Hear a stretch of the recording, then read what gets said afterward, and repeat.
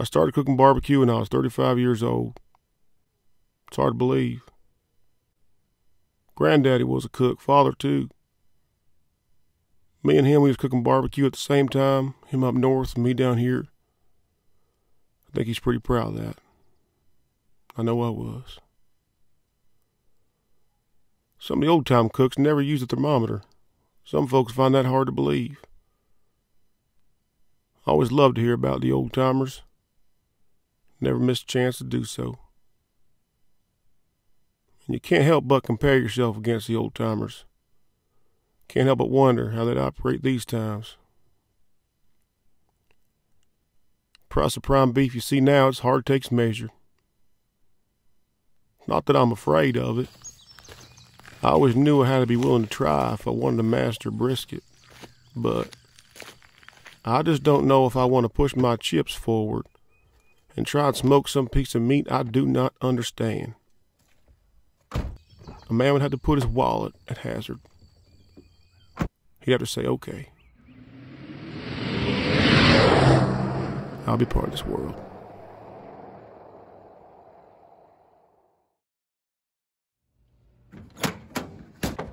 Hey guys, welcome to my channel. Today we are doing it, finally, a brisket cook on the Old Country Barbecue Pits Pecos with the modified stack extension. That's right, Central Texas style brisket, only salt and pepper, pink butcher paper, and cooking with post oak on an offset. And I'm going to show you how to make beef tallow, plus we're going to try to hack to see if we can rest our brisket safely for 12 hours. Let's get to it. Alright, so here we have a 13.9 USDA Prime full packer brisket that I got from Costco. I thought about showing a fair amount of the trimming process, but you ought to just watch the video linked in the iCard. Joe Yim does a great job walking through the entire trimming process, and it's one of the better videos out there I've seen about how to trim a brisket. Again, this is Central Texas brisket, so I'm only using coarse ground pepper and kosher salt, and I mix them about a 60-40 ratio, and I'm going about as thick as Aaron does. Alright, so here's how you make beef tallow. It's stupid easy. Just put all the fat trimmings in a large pan and set your oven to about 200 degrees and sit back and relax. About 6 or 7 hours later, you're going to have tallow. Just drain it into a glass jar or pan, let it cool a bit, and then you can put it into a squeeze bottle. Boom. No need to spend 60 bucks on Amazon. One of my viewers recommended putting a water pan below the grate, just offset from the baffle to keep things more even in the cook chamber. So I'm going to try this just for a period and see if it works. All right, brisket going on.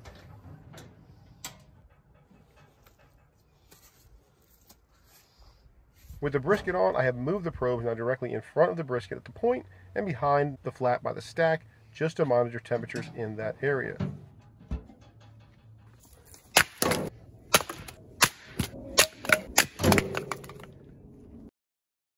The water pan, in my opinion, where it's at is impeding the flow of air, so I'm going to take it out and put it here where it belongs.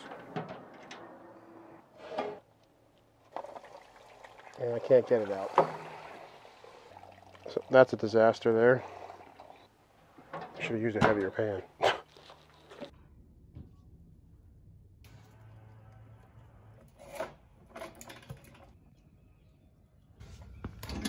So here we are about 3 hours in. I'm going to start spritzing the brisket just with water about every hour from here on out. So far the cooker is running fairly well, ebbs and flows, highs and low temps, but I'm learning it and managing it best I can to stay around 275.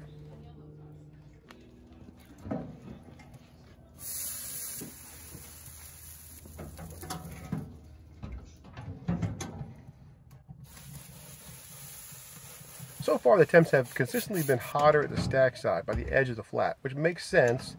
It just has me a bit concerned. For the about 6.5 hours in, the flat was temping around 185, 190. Now, a buddy of mine told me not to worry about it and just let it ride, so that's what I did.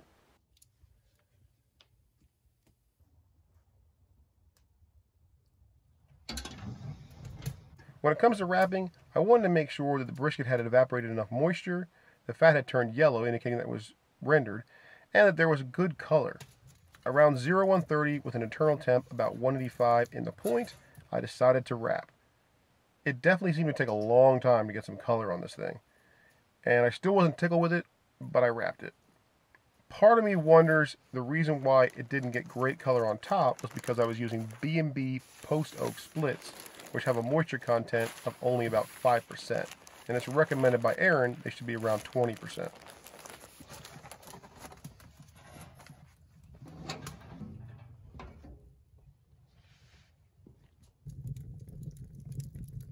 Around 3:45 in the morning, the brisket was finally done. Probe tender in the point and flat. I pulled it off and let it rest on the counter in the kitchen for about 45 minutes to curb any excess carryover and until the temperature began to fall. In Aaron Franklin's book, he writes, resting after cooking is also incredibly important. It allows meat muscles to relax and reabsorb some of the juices that were squeezed out. A good, solid rest for a couple of hours may actually improve the meat. And though he doesn't tell you how long he rests his briskets, he does lay it out on page 7. Pulling the briskets around midnight, and they're not serving until 11 a.m. So how's he doing that? Well, it's got to involve a commercial warmer that's able to hold temperature around 150 for 11 plus hours. At this temp, you can safely hold a brisket without overcooking it or drying it out. Now, if you're fortunate, you may have a built-in warmer, but sadly, most residential ovens don't go lower than 170 degrees. However, there is a hack worth trying. It's pretty simple, and the credit here goes to Smoke Trails Barbecue. Just recalibrate your oven to run below its temp. So I'm going to set mine to -20, so at 170 it should be 150. We'll see how this works.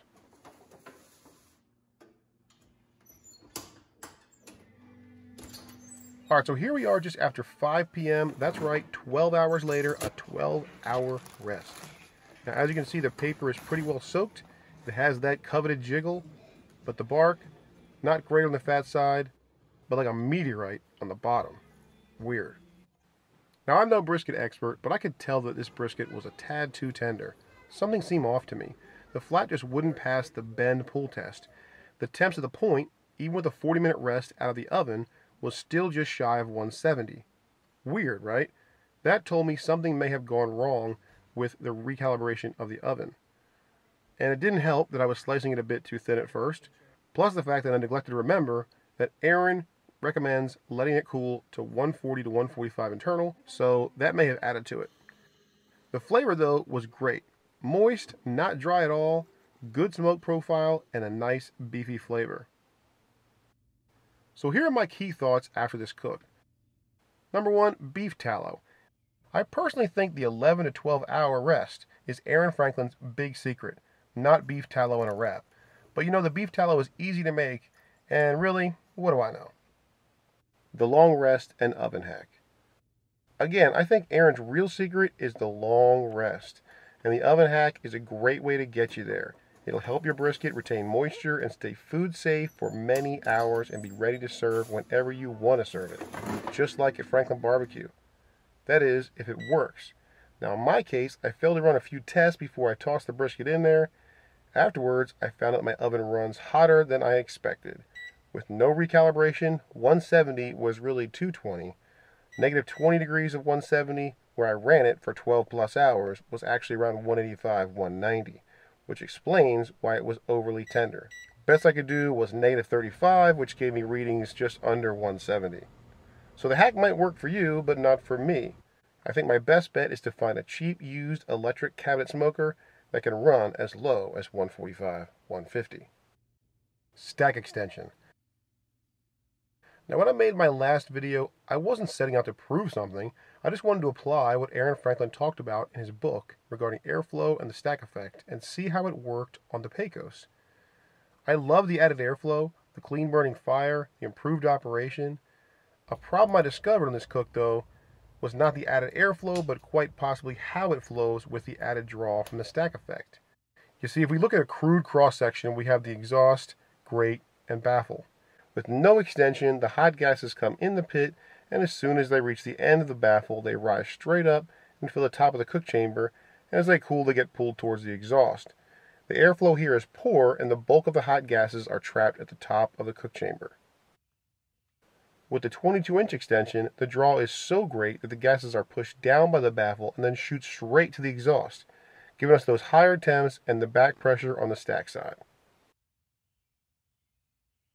With the shorter stack extension, the 16-inch, the draw is not as hard, so the flow is slower, and the gases are able to rise up off the bottom sooner and cross around mid-grate.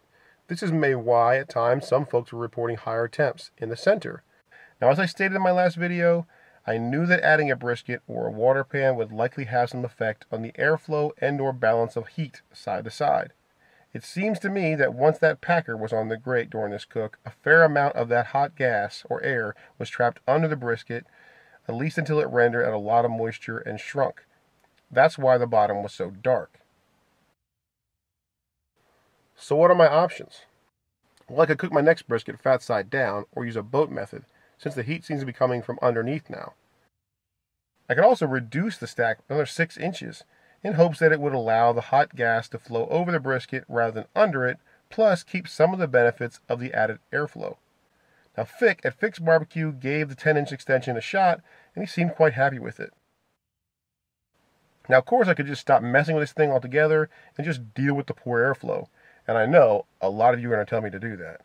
Or I could reduce or remove the baffle. Sounds crazy, I know, but reducing or removing the baffle with the stack extension should retain that great airflow and allow it to come right up and over the brisket. I might point out, Aaron Franklin's pits don't have a baffle. It's probably because of the very things I pointed out here. It hinders the airflow. Now, recently, one of my viewers who's quite handy not only added a collector to his Brazos, but he also reduced the baffle and ultimately removed it and found that the vast majority of his grate was even. Now, sure, I may lose the right side of the cooking grate when I cut it out, but who cares? I mean, no one really uses it anyways, and that's where the water pan goes.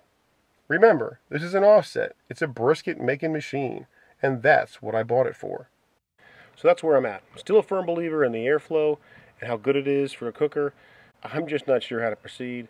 So you guys tell me in the comments. Any tips from me, please leave them as well. As always, I hope you learned something. I know I certainly did. Thanks for watching.